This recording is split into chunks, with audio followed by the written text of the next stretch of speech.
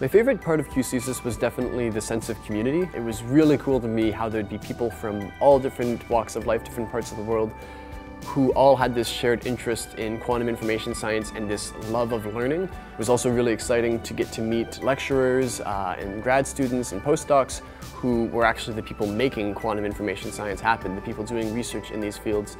It really made it feel like science was coming out of the textbook and wasn't just something that you would read about, it was something that you could really experience and actually interact with the people who do it. So that was really cool for me.